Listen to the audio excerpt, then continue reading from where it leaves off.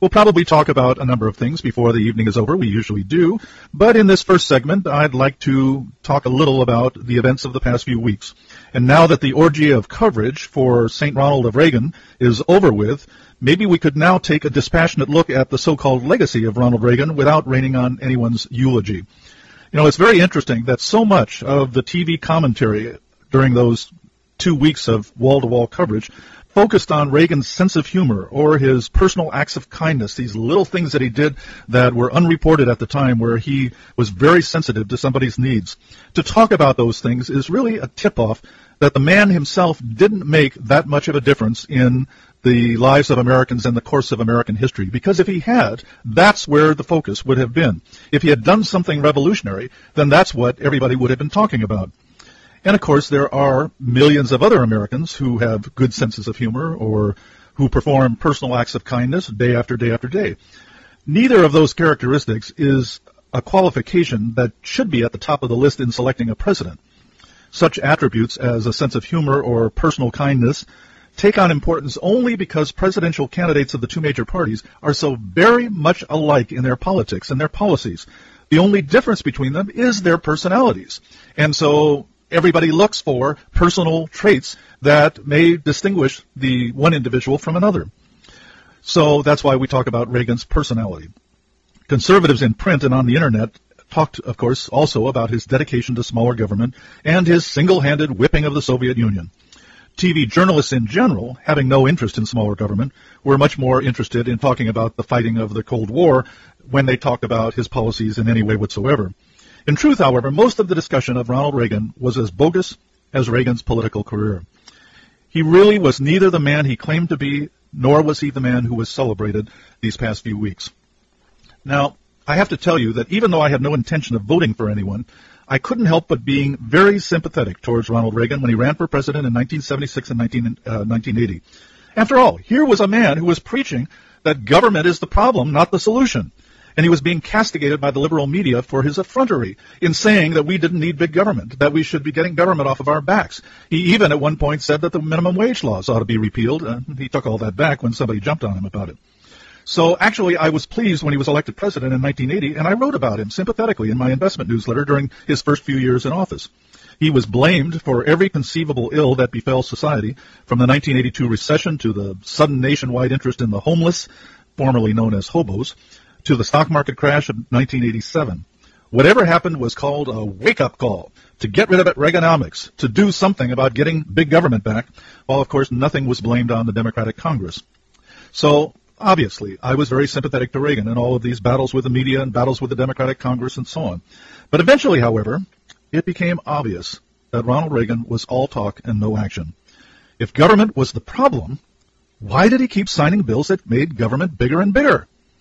Few people may remember that when Ronald Reagan took office, the federal budget was only $678 billion. Now, $678 billion is much too much money for the federal government. But that was nothing compared to what was to come. During his 8-year tenure in office, the budget grew by 69%, on its way to today's $2.3 trillion budget. The average annual increase in government during Reagan's administration was 6.8%. 6.8% every year the government got bigger. Now you compare that with socialist big government Bill Clinton, whose average annual increase was only 3.6%. Reagan promised to balance the budget within his first term. Instead, the annual deficit was only $79 billion when he took office, but it quickly rose to $212 billion. And the Reagan years added $1.9 trillion to the federal debt. Reagan is known as a tax cutter, and the term Reaganomics is meant to be a synonym for dramatic cuts in tax rates. But after pushing through a tax cut to be implemented over 3 years, during the second year, in 1983, he cooperated in the largest tax increase in American history up to that time. The annual tax load increased by 65% during his time in office. Now, I realize that conservatives love to blame all of this on the Democratic Congress. But presidents have the power of veto. And while Reagan did veto some bills, unlike George W. Bush, who hasn't vetoed a single bill yet, in 8 years, Congress passed only 8 bills over Reagan's veto. And only one of those was a budget bill having to do with the highway fund. I don't remember the exact numbers, but as I recall, the Democratic Congress wanted to pass a highway bill that was something like $105 billion. Reagan said this was obscene. This was big government at its worst, and he submitted an alternative bill that spent only $97 billion. The point is that everything that happened with Reagan's approval because Congress wasn't able to override his vetoes more than 8 times, and most of those 8 bills were minor things that did not have anything to do with these large budget increases. So Congress didn't enlarge government over the president's determined opposition. He allowed it all to happen. You know, pens are cheap. A president can sign thousands of vetoes. And unless his opposition can muster a 2/3 majority in both houses of Congress, nothing can be forced upon him.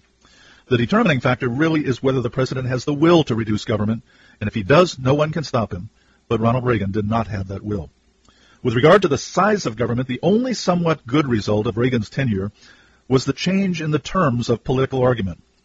Both liberals and conservatives had a vested interest in maintaining the fiction that Reagan was gutting the federal government. Conservatives wanted to point with pride to the reductions in the federal government, while liberals wanted to scream that the sky was falling. Thus, the terms of the debate changed from the question of how much government should grow to how much government could be cut. In reality, of course, there were no overall cuts, but at least the idea of cuts was no longer laughed out of serious conversations. So all of this is it's really in keeping with a long-standing tradition that politics is all talk and no action. You just simply should not believe anything a politician tells you. Well, I've just covered his fiscal policy. Let's take a look at his social policies. The fiscal policies were a sham, but his social promises were all too real. While he said one thing and delivered another with regard to fiscal policy, he said what he wanted in social policy, and he delivered exactly as he promised, or better yet, as he threatened he would. He resurrected the war on drugs, which had declined in activity during the Carter administration. Some of today's worst law enforcement policies were initiated by Reagan's administration and by his prodding. Asset forfeiture began in 1984. Thanks to compassionate Ronald Reagan, tens of thousands of American citizens convicted of no crimes whatsoever have had their homes, cars, and bank accounts confiscated by government. Mandatory minimum sentences were initiated in 1986. Thanks to sensitive Ronald Reagan, tens of thousands of American citizens have received long prison sentences, sometimes life in prison without hope of parole, for nonviolent drug offenses. But wherever he promised more liberty, he failed to deliver. When he ran for president, he promised to end draft registration, which had been revived by Jimmy Carter. But Reagan never even asked Congress to consider such a bill. The one thing he did that really was good was that he ended the price controls on oil and natural gas, and that caused the price of a barrel of oil to drop from around $40 to under $10 because of the sudden renewed production that took place in the United States. But even this was a policy that was initiated by Jimmy Carter, and Reagan merely hurried up the last step in the process by doing it a year earlier than it had been scheduled on the Carter plan. But now let's get to the biggie, the Cold War policy.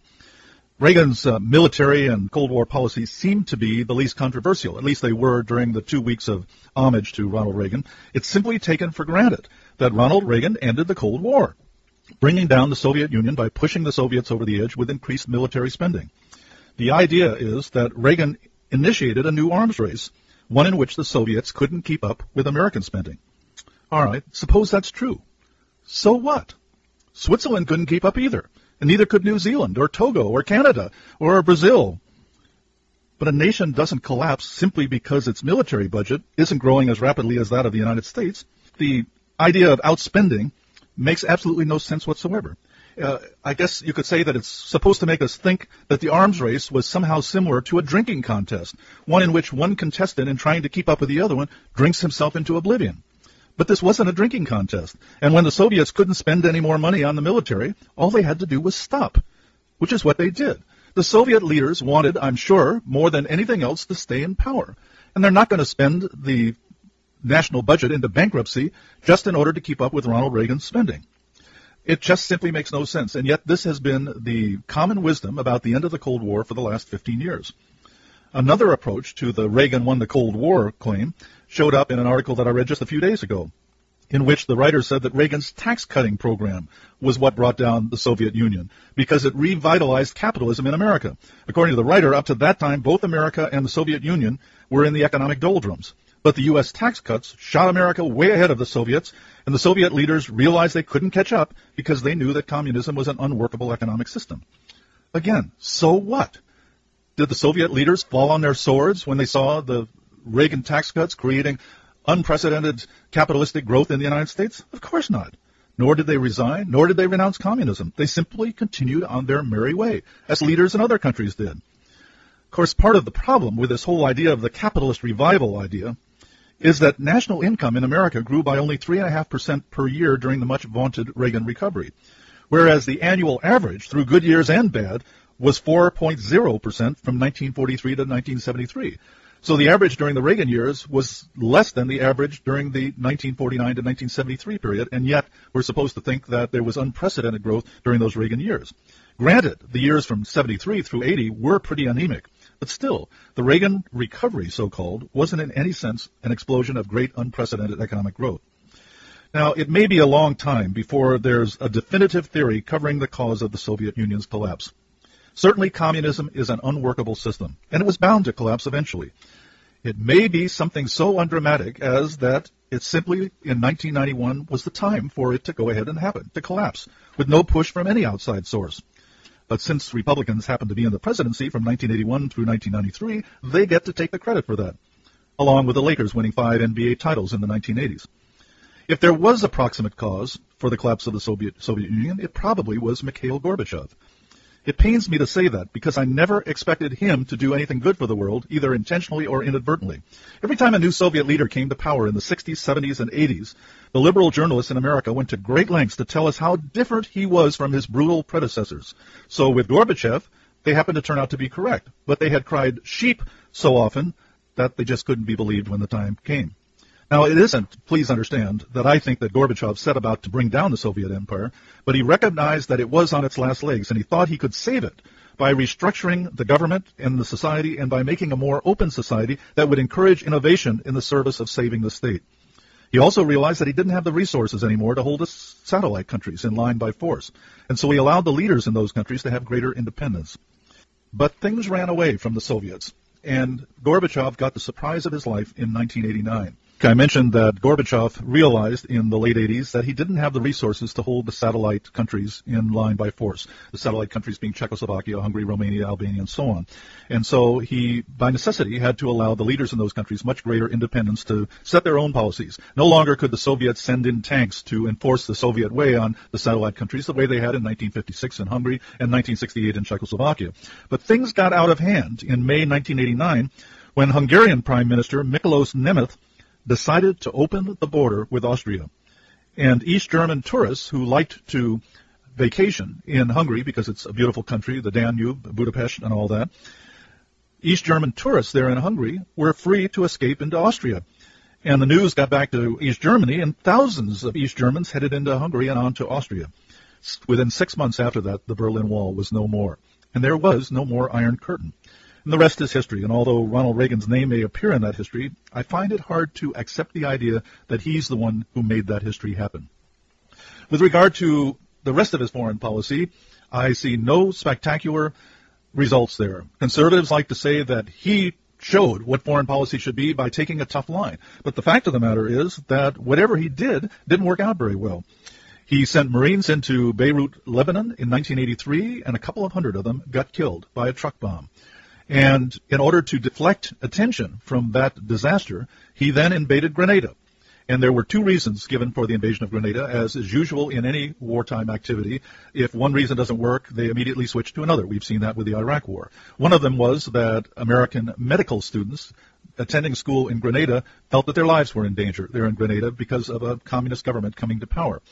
But in fact, if the United States is going to send in troops and kill people and let American troops be killed every time some Americans have wandered into trouble, then we really do have a rough situation here in the United States. None of us can sleep easy because anytime somebody gets into trouble, we're all called upon to bail them out.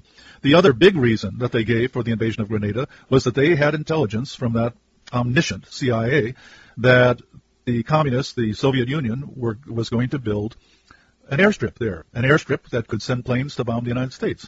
Well, that sounds good, but you have to realize Grenada is south of Cuba. They already had Cuba. They could have built all the airstrips they wanted in Cuba, and they would be a lot closer to the United States. So what was the danger in an airstrip in Grenada? There really wasn't any.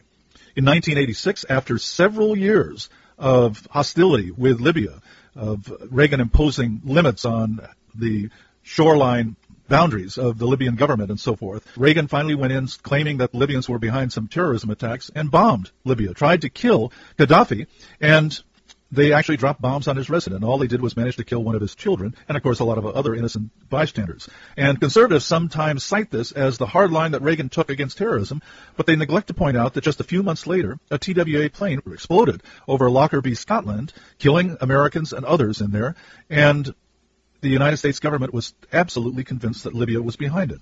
So what good did the bombing of Libya do? No good whatsoever. So Reagan's foreign policy, I don't believe, is anything to be held up as a model. So Ronald Reagan wasn't a hero. I don't suppose he was a brute either. What he was a politician.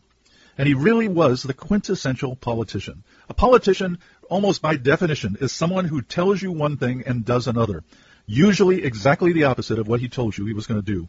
And on that basis, Ronald Reagan ranks right up there at the top with Franklin Delano Roosevelt as one of the most successful politicians ever. Not successful in the sense that he did something good for the United States of America, but that he did something good for his own political career.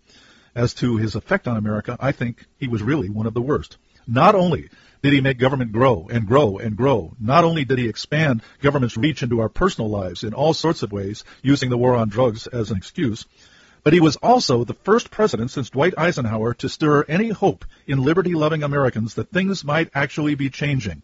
His campaign rhetoric from 1976 to 1980, and in all the speeches he made before that, including the famous speech that put him on the map in 1964 when he campaigned for Barry Goldwater, all of these things made him appear to be what we today would call a libertarian. But if Ronald Reagan, who talked the best game possible, couldn't seem to change anything for the better, that made people feel that no one could. In the process, he did a great deal to demoralize libertarians and small government conservatives, even as he gave conservative party stalwarts something to cheer about. You know, the stalwarts, I mean, the conservatives who are more concerned with winning elections for the Republican Party than in bringing liberty back to America. But for those who really genuinely wanted liberty as the first priority, he did do a great deal to demoralize the faithful. Because, as I said, the feeling was if Ronald Reagan couldn't do it, then who in the world could? But in fact, Ronald Reagan didn't have the will. I think, and this is pure speculation on my part, but I think like so many people who get into politics, he may have done it because he was genuinely concerned about the direction that America was taking. But once in office, he loved being governor of California and then president of the United States, and that became far more important to him than his original mission. This is not unusual. It happens all the time. Sometimes the person sells out because he is genuinely convinced that he has to do so to save the party. And without the party, you're left to the other guys who are going to make America a hell. And so they do whatever is necessary or whatever anyone can convince them is necessary for the sake of the party. In other cases, they just like the trappings of being in office, and they'll do anything they can to stay in office. If that means lining up in the homeless chain, as Ronald Reagan and Nancy Reagan did in 1983, where people joined hands all across America in support of the homeless, a ridiculous cause, then Ronald Reagan and Nancy Reagan would do it, even though it was contrary to what he professed, which was that government had nothing to do with this because it had no constitutional responsibility for people's incomes. So be it. All right, well, let's go out into the real world and see what's going on. Let's begin tonight by talking with Rob in Pittsburgh. Good evening, Rob. Sorry to keep you waiting so long. Oh, no, this has been very, very interesting. But speaking of presidential campaigns, I was just kind of disappointed a couple weeks ago when maybe it was only one person and maybe you didn't agree with him that much. I wrote you an email about this. I don't know if you saw it, but a fellow named Jonathan called up and he was going on about what a big disappointment it was that Bednarik had got the Libertarian nomination for 2004. And I just thought, well, this is a shame. I hope there aren't a whole lot of people in the Libertarian Party or movement that feel like Jonathan do, because I think Bednarik really deserves our support. I think he's a guy with character and integrity as far as I can tell. And well, he's a candidate, and if he doesn't start talking in a non-libertarian way, then obviously libertarians who are concerned about the political process should support him. Yeah, I mean, I think that we should all, focus on giving him as much support as possible rather than complaining about he's not as famous as Nolan or Russo or something like that. I mean, we should try to help him become as famous as possible between now and November is the way I see it. Mm-hmm. I understand. And also I want to mention that we had a tax reform seminar here in Pittsburgh last night that I went to, and I was surrounded by a bunch of Republicans as far as I could tell, and but no, I really enjoyed the seminar a lot, and I know that your philosophy is that the only good tax is a dead tax, and while I admire your ideological purity, I have felt what's so funny? I never thought of it as ideological purity. I just thought of it as common sense, but go ahead. Well, no, I mean, the thing is that they talk about, in the Libertarian Party, for example, the difference between the incrementalists and the absolutists or something like this. And I'm willing to be incremental as long as the increments are big and bold, as long as there's an obvious. And you sound that way too sometimes. Like I think you said maybe in 2000 you said, well, why don't we try repealing one drug law and see if things get better or worse? And when people see that things get better, we can then repeal more rather than not. Okay, that wasn't me, Rob. I thought you said something like in one of your articles online about legalizing marijuana or something. Actually, I wouldn't suggest that, because I do think that too often incremental things actually make things worse and then create a situation where everybody blames the reduction in government, whatever it was, for what makes it worse. And, last week somebody called, or the week before, I think it was, somebody called in and pointed to what was going on in Switzerland, which seemed to be a step in the right direction with regard to the war on drugs, but actually was replacing one government policy with another. Oh, that thing with the needles, you mean? Yeah, the needle park. Yeah. No, I agree. That's not incrementalism per se.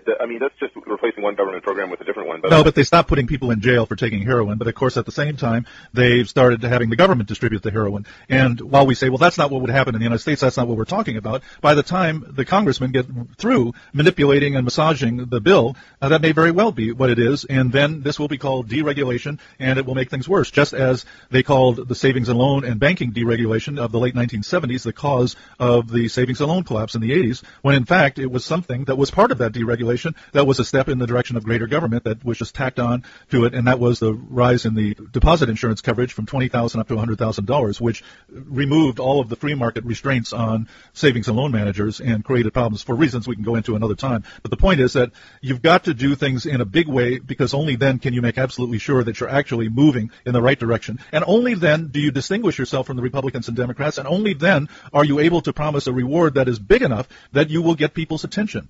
People are not going to rally to your side when you say we want a 10% tax decrease instead of a 5% tax decrease. Well, look, I'm not disagreeing with anything you're saying. You're absolutely right. But that's why I say the only increments I'm interested in are huge increments. Mm-hmm. Sure, I understand that. If you're an anarcho-capitalist or whatever, some kind of like real hardcore libertarian, you're not going to get everything you want in one day.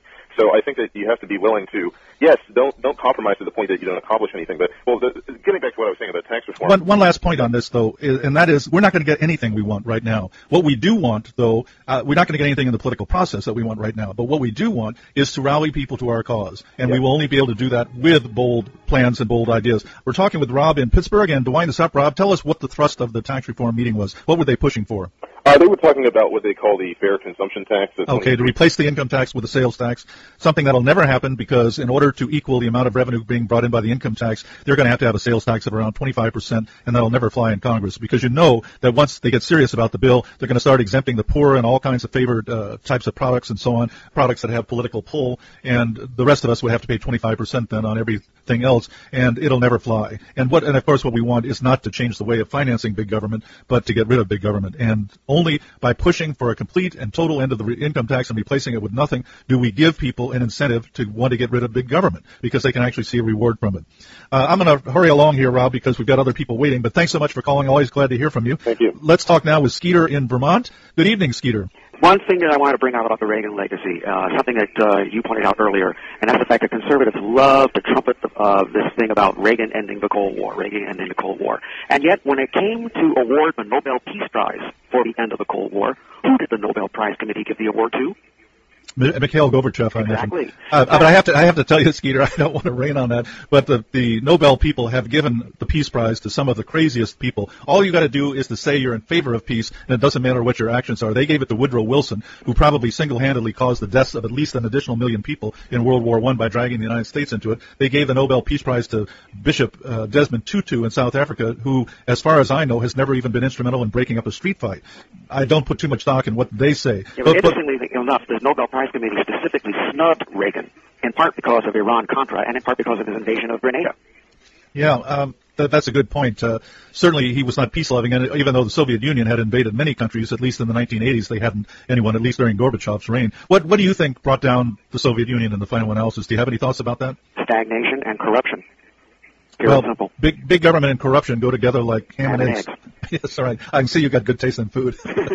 There's no question about that, and that's one of the problems with big government in America, is that it does breed corruption. What is it? P.J. O'Rourke said that when the legislature determines the rules for buying and selling, the first things to be bought and sold will be the legislators. And that's exactly right, because they have the power to confer favors and to harm people, and so they're going to be bribed. And whether the bribes are done in a legal or illegal fashion, it doesn't matter. They're bribes anyway. On the other hand, that raises the problem of how do you get rid of big government without creating new Enrons?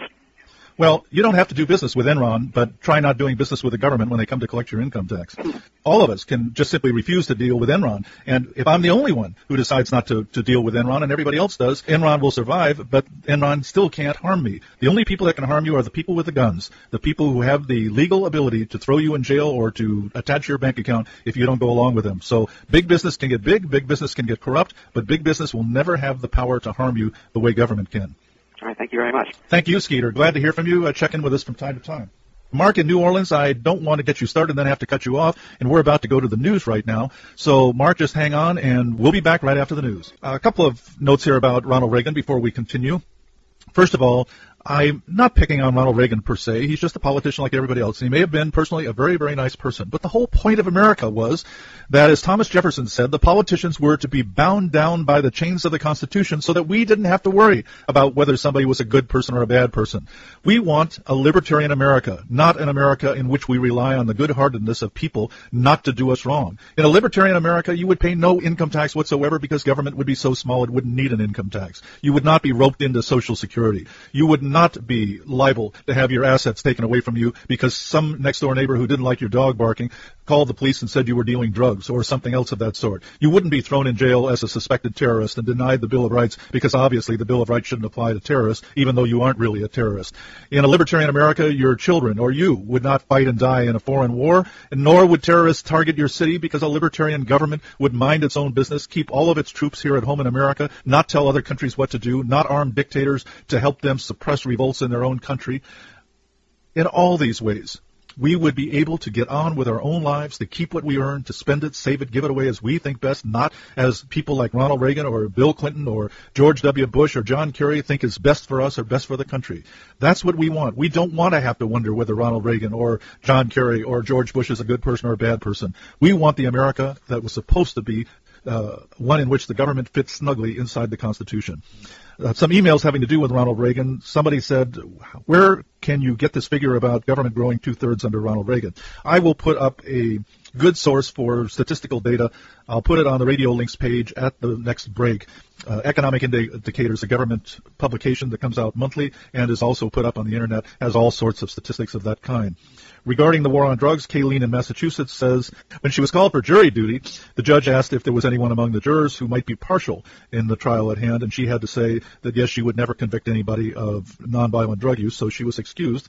So, of course, obviously, anybody who sits in on a jury trial on a drug case is going to have to, first of all, be pre-screened to identify that that person's quite willing to send one up the river just for possessing drugs or in any other way being involved with drugs without hurting anybody. Dave in Minneapolis says, I believe the federal government's definition of terrorism is a non-governmental faction trying to affect social or political change by violence. Reagan went out of his way to fund the Contras, a non-governmental faction that was trying to violently overthrow the democratically elected government of Nicaragua. Wouldn't this have made Reagan a sponsor of terrorism? Yes, and I believe because of that, George Bush is going to bomb the Simi Valley next week. Dave says, when you were discrediting the Nobel Peace Prize, you overlooked that it has been awarded to such paragons of peacemaking as Yasser Arafat and Henry Kissinger. I forgot about that. I was reaching for examples, and I couldn't think of some of the best ones. The other Dave, who's out in Phoenix, says that for decades we were told that communism was a terrible government system. Its method of central control and planned economy were rightly credited with causing the impoverishment and slavery of the people living under it. Then, of course, we're told that Reagan brought down communism by outspending them, by making government bigger and bigger. In other words, he allowed big central government military spending to increase unabated. This obviously makes no sense, since on the one hand, the same people who criticize communism, on the other hand, have credited Reagan for bringing about its defeat using communism's own methodology. And Dave's point at the end, which is a very good one, is, as usual, the events of history are interpreted in whatever way is necessary to confirm the need for bigger government. Amen, Dave in Phoenix. All right, let's talk with Mark in New Orleans. And Mark, I appreciate your waiting so patiently on the phone. Yes, thank you very much. I guess I'll have to continue the blasphemy. Because Ronald Reagan is not considered a saint. He's considered divinity. He's one of those Roman emperors that have been declared a god. But he was nothing, and you were too kind, but he was nothing but a malevolent con man. There was nothing decent about him. He had no qualms about killing people in other places, and he got involved in other places like Nicaragua, as somebody just mentioned. And you may also recall that he got involved in the conflict between Argentina and Great Britain. Oh, that's right. Side. Yes, of course. And he had absolutely no reasons, because supposedly we were allied of both. But he took sides, and and that cost lives. And he was basically a con man because of of all the budgets that he submitted, 8 of them, not one was a balanced one. That's right, and not one of them had a decrease in government. Absolutely. He promised to do away with the departments of energy and education, along with his henchmen, and they increased enormously. And he instituted a new Department of Veterans Affairs. And the only one that he did away with was the BATF, by dropping the B and keeping the ATF. Well, that's slimming it down, right? Yeah, well, he certainly did, but not in terms of money or personnel, in brutality and intervention in our lives.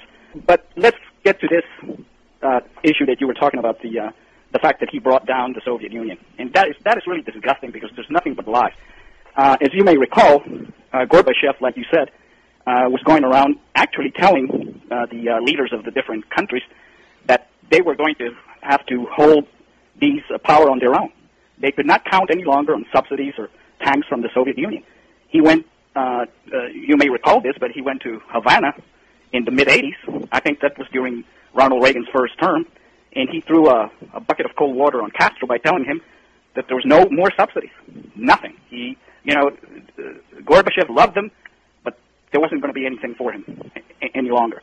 It got to the point that things were getting. He gave the independence to the Baltic states, even though the people over there are under the illusion that they owe it to Ronald Reagan. Actually, if I may interrupt you, when that came about, George W. Bush, not George W. Bush, George H.W. Bush, the current George Bush's father, actually opposed that. He did not want the Baltic states. You're talking about Latvia, Lithuania, and Estonia. That's correct. He did not want them to secede from the Soviet Union. Absolutely. And things were getting so much out of hand that a bunch of hardline communist generals decided to have a coup against him. You may remember that. In fact, very definitely, the news was that maybe he was dead, and this was the opportunity for common Russian people who were fed up. And I have to say, they were led by Boris Yeltsin, even though he was a drunk, a pathetic drunk, totally corrupt, a despicable. A human being. But he had his 15 minutes of fame on top of that tank. Absolutely, and I think that is what he was after more than anything else, because he came up through the ranks, and we're not talking about the Libertarian Party ranks. In this, but what is made the most of is the challenge that he posed to Gorbachev. Mr. Gorbachev, tear down these walls, or some words to that effect. Yeah, tear down this wall. Right. Now, what would have happened if Mr. Gorbachev would have told Mr. Ronald Reagan, I will do so if you accept unconditionally every single Soviet citizen that wants to go to the United States? Do you think Ronald Reagan would have accepted that challenge? No, not likely. So it's just pure myth. It's just made up by Ronald Reagan and his henchmen for their own particular benefit. They want to erect him as a god whose policies or the ones that work and for which they should be elected because they're the ones who are telling them out. Right. So let me just say that your analysis after listening, for a week of solid flattery by the likes of Brokaw and other similar liars, that your analysis is right on the money, and I hope you leave this particular program in the archives as long as possible, and I hope a lot of people can record it because it's going to make interesting history. Thank you. It will be in the archives, and also by Monday morning there will be an article on my website to this effect. I'm in the middle of writing it now, well, not this moment, but this weekend, and I hope that by Monday, probably Monday evening, it will be on my website. Thanks so much for calling, Mark. Always glad to hear from you. We're going to take a break, and we'll be right back. This is Harry Brown. Hello again. Harry Brown here. So glad to have you back and staying with me through the rest of this hour. Well, we have an email from Garrett in San Antonio saying, it's interesting to hear your take on Reagan. I was born in 1980, so I obviously don't know a lot about him, but I heard that when the Gun Owners Protection Act of 1986 was passed, some shyster snuck. Garrett in San Antonio, you can't have 3 words in a row beginning with S because I just can't handle that. Some shyster snuck in an amendment that banned all new civilian ownership of machine guns manufactured after May 1986. I heard that when Reagan found out about this particular amendment, he fired some of his close advisors for omitting this from him. Do you know anything about this, and or do you think Reagan would do this? Why or why not? All right, I have never heard of the Gun Owners Protection Act of 1986, so I don't know what its thrust was supposed to be. Usually what happens is a bill is passed, and it has about a one-line description, the Safe Streets Act, which is to get drug dealers off the streets, or whatever it may be. And, of course, the bill itself may be completely different from what the title says.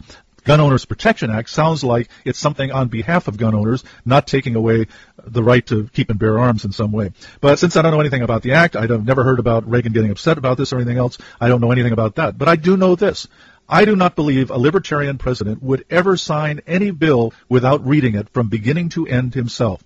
That's what the president is supposed to do. And if the bill is too long, that it would take hours for him to read it, then he shouldn't sign it. He should send it back to Congress and say, break this thing up into smaller bills so that I can read each bill and decide on its merits. But no president should leave in the hands of advisors who may have most of the president's agenda, but may differ with him on some things. He should never leave in the hands of such people the responsibility of deciding whether or not he should sign a bill.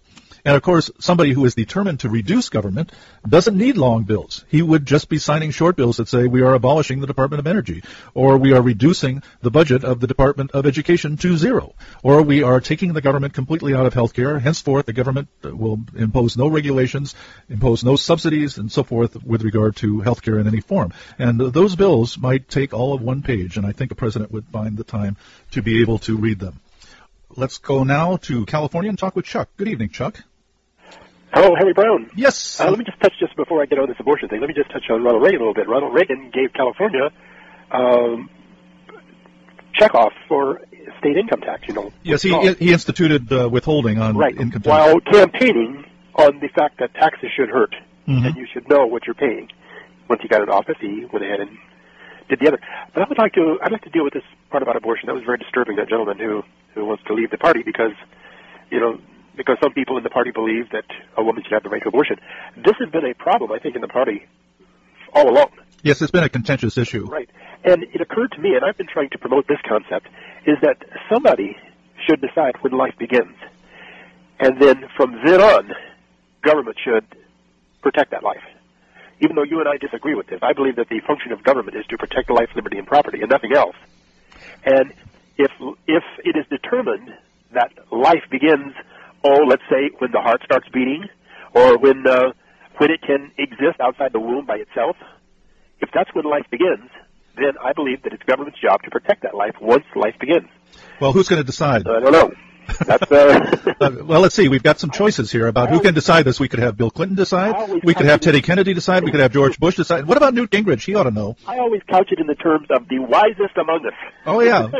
Well, that's what, but you're really touching on a very important point here. That's the way we think of it, is that the wisest among us, the scientific community, whatever it might be. But in reality, this is something that's going to be hammered out at midnight, and a bunch of congressmen are going to vote on it, and they're going to vote exactly the way their party leaders tell them, without them ever seeing the bill itself, without ever reading what's in the bill. Yeah. And it's going to wind up being one more political boondoggle. It just simply isn't going to happen. Government is not going to protect life and liberty because government doesn't do anything well. As I've said before, if you look at the results of the war on drugs and the way it's escalated drug use, if you look at the way the war on poverty has expanded the welfare rolls, then you know that a war on abortion is going to lead within 10 years to men having abortions. It just simply is not going to work, and we cannot count on government to do this. And every day that we spend trying to get the government to do something about abortion is a day wasted. It's a day that could have been spent trying to repeal the unrealistic adoption laws that cause people to turn to abortion. It's a day wasted that could have been spent trying to repeal the income tax, which would have allowed more single-earner families to exist so that somebody could be raising the children and teaching them values that would be less likely to lead to the abortion choice somewhere down the line. There are so many things that can be done that would actually do something to minimize abortion, but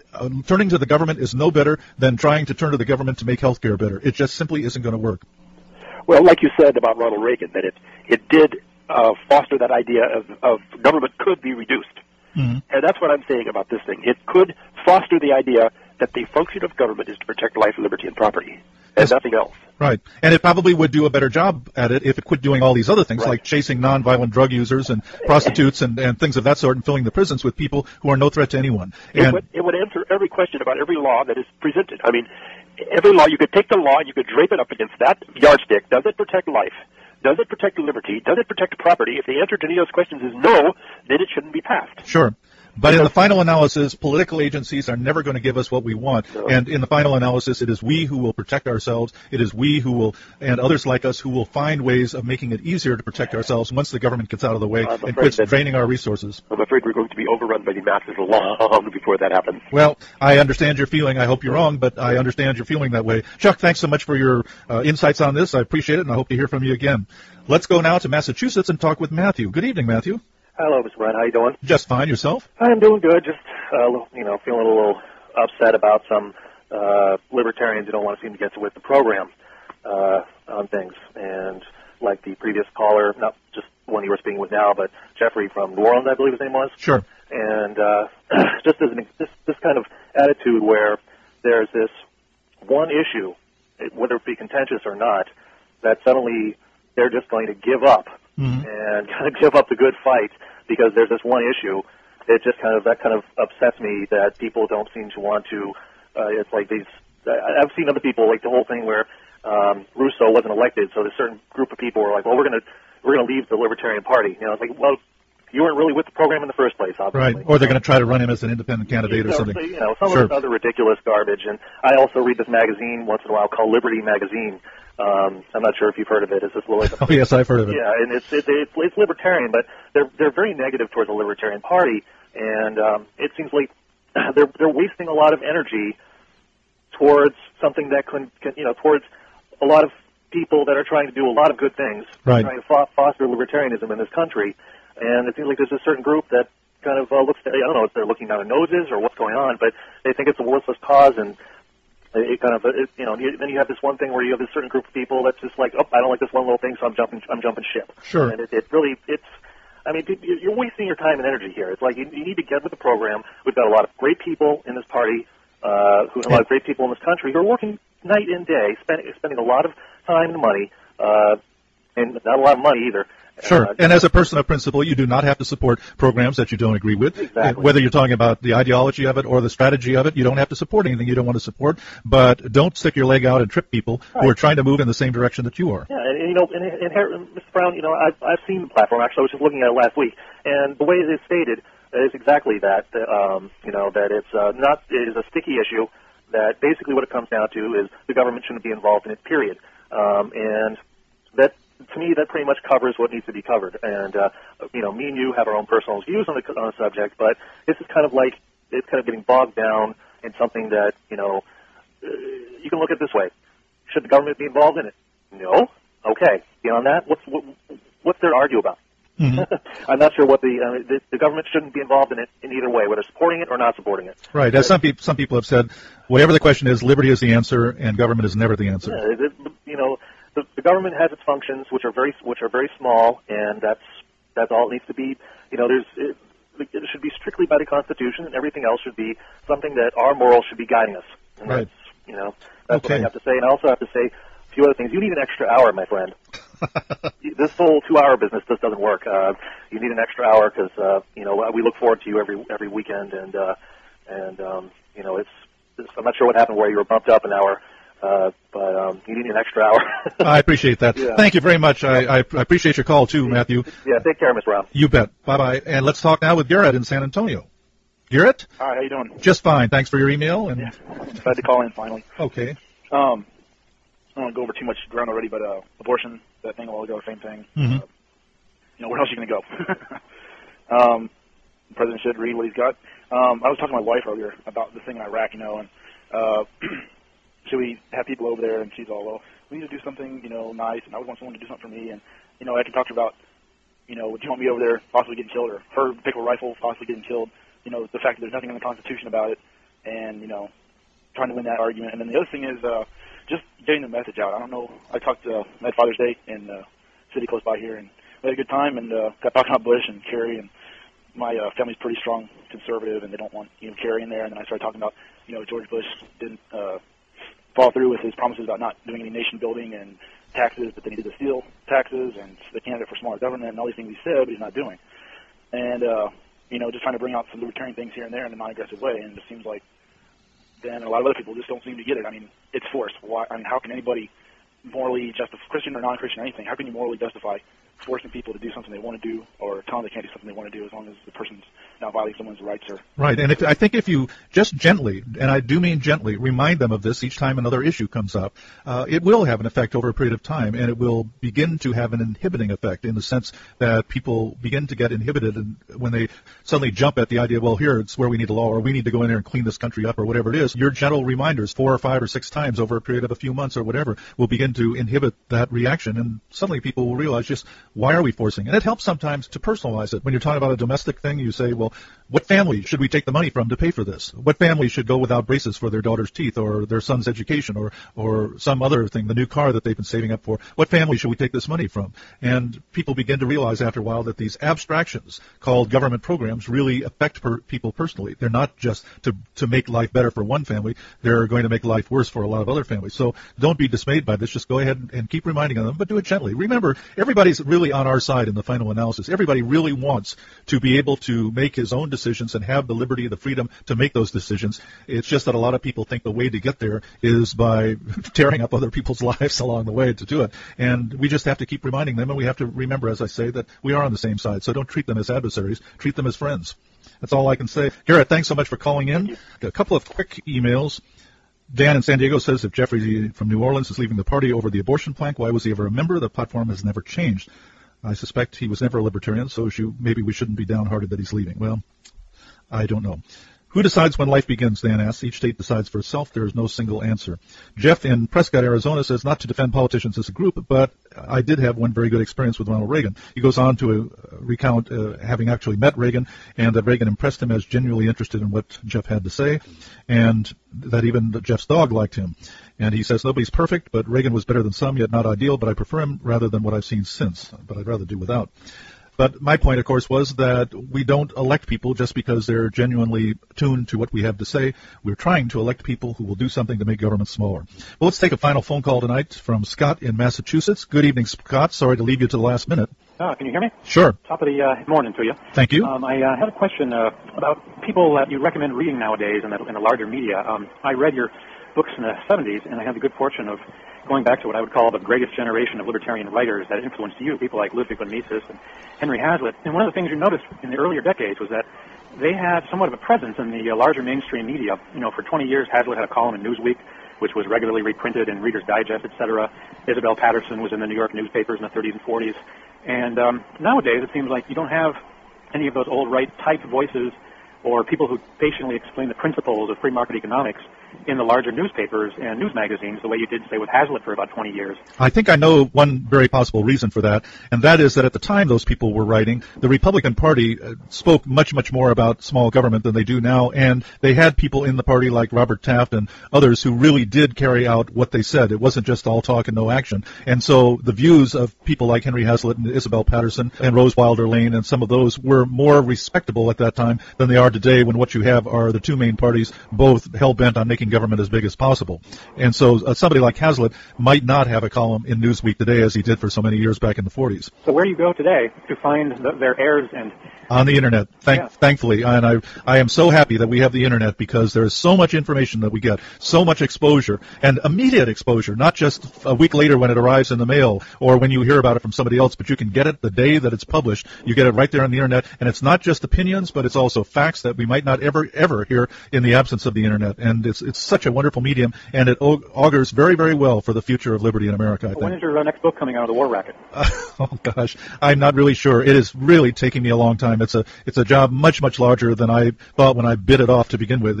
It's really seems sometimes more than I can chew, but I'm going to finish it, and I am going to publish it, and it's going to be there sometime. I hope sometime next year, but I can't promise it. Amazon has it listed as of April 15th that it was out on tax day. Right, and 2 or 3 day delivery. Good luck to them. I mean, that's people are like, your fans are chomping at the bit now.